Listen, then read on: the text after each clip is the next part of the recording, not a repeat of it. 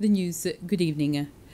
Constitutionalism, accountability, and the dismantling of patriarchy are among the 5 calls which Chief Justice Matilda Toomey has made to the judiciary on the last day of her tenure of office as Chief Justice of the Supreme Court of Seychelles. Dr. Toomey was speaking during a ceremonial sitting which the judiciary organized this afternoon in her honor. The President, the Vice President, and the Speaker of the National Assembly were amongst the guests at the ceremony. As of tomorrow, Dr. Toomey will remain in her office as a judge of appeal. Good news for the residents of Baie-Sainte-Anne-Pralin. The noise pollution problems linked to electricity production in the district should now be resolved following a project by the PUC costing about 80 million rupees. Those who live or have been in the vicinity of the Baie-Sainte-Anne PUC station have surely noticed it, as it is much quieter now. Noise from the transformers has been reduced by tens of decibels. Residents had been complaining of the noise for quite a number of years. The production manager at PUC Pralin, Elvis Frederic, explained that several tens of millions of rupees has been invested by the corporation, and he said he was proud of the result. The Seychelles Energy Board has decided to maintain tariffs at current level for the 4th quarter of 2020.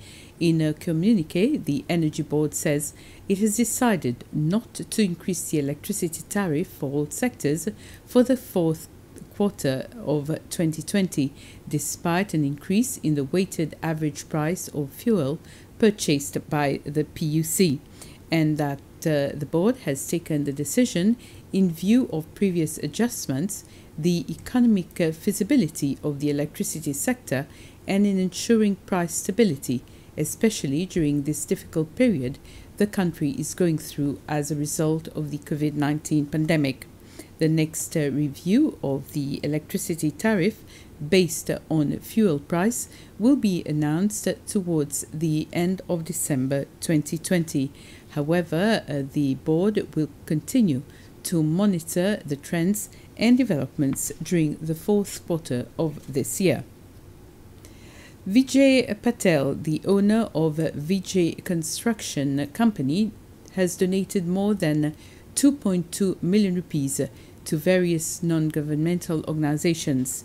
Mr. Patel made this donation to 30 non-governmental organizations during a ceremony held at the Nayopi Conference Center. The donation was made on the occasion of his 75th birthday. He indicated that the funding came from his own personal bank account.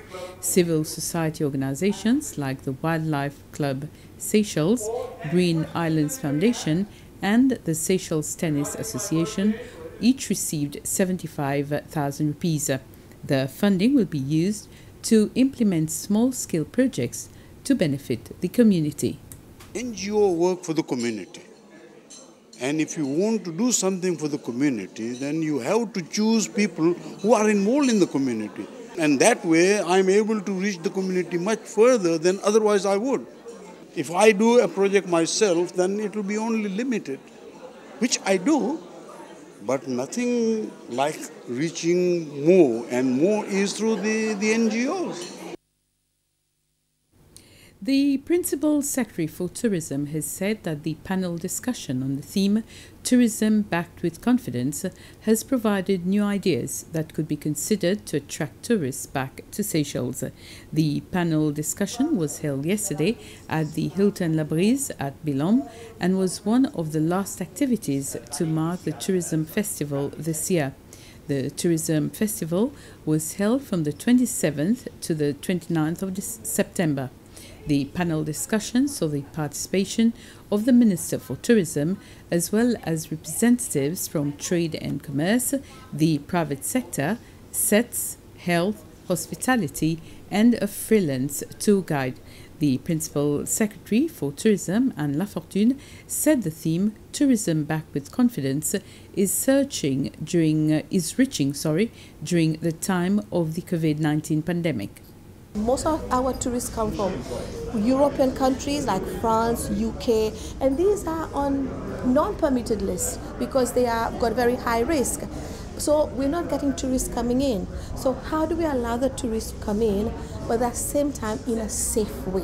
So this is what we've been looking at. So gradually we are moving step by step into recovering Seychelles and giving confidence to the population that it's okay for tourists to come because we have put the measures in place to keep us safe.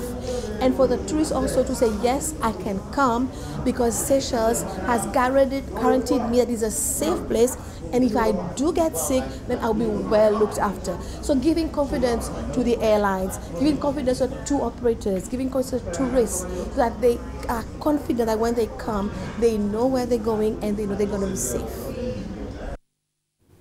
For the first time, Seychelles is having its publicly available information assessed to determine the level of transparency in the fisheries sector. Different stakeholders came together in a forum today to raise awareness of the importance of the assessment and of transparency in fisheries sector.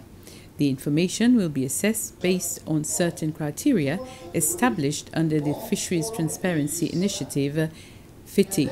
The Executive Director of the International Secretariat of FITI, Sven Biermann, says that the report will provide a status of availability, accessibility and credibility of basic information.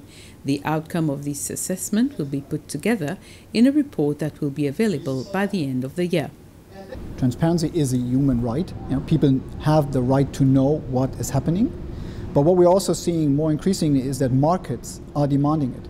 If you want to sell your product, you need to be clear about what are the circumstances on how you got the product, how you caught it, etc. And we see this from a number of outside markets and players like supermarkets that are demanding to understand more how the sector is managed. Because if you constantly overfish, if you constantly take too much fish out of the ocean, there will not be any more business relationship in the near future to work with. Without transparency in any sector, not only in fisheries, you don't understand whether the government who's entrusted with managing that particular sector is doing a good job. So the general public needs to have a wider understanding of how the sector is managed because it impacts all of the people living in the Seychelles. We hope that in next year people are looking at the data and saying, why are certain decisions made in that particular way? Why are we spending here? Why are we not getting more money here? Those are all important decisions, and we would like to establish a culture of discussions about these. Tomorrow, the 1st of October, is the International Day for Older Persons.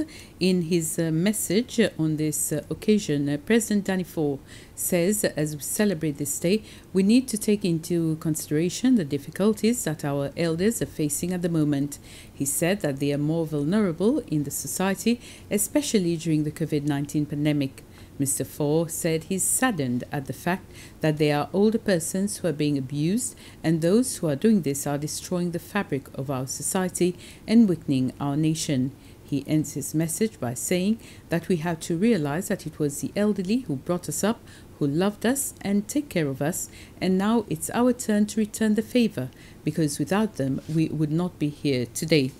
And in her message on this occasion, the Minister for Family Affairs, Mitzi Larue, has asked the younger generation to celebrate the existence of the elders and give them recognition, especially this year during the COVID-19 pandemic. Minister Larue said our elders have shown us how resilient they have been in the past when they have been faced with other epidemics and pandemics, and they have come out strong. The International Day of Older Persons is also an opportunity for us to highlight the important contributions that older people have made and continue to make to society and raise awareness on the issues and challenges of the aging phenomenon, which is permeating in today's world. And with this, we end this news summary. Thank you for watching and have a pleasant evening.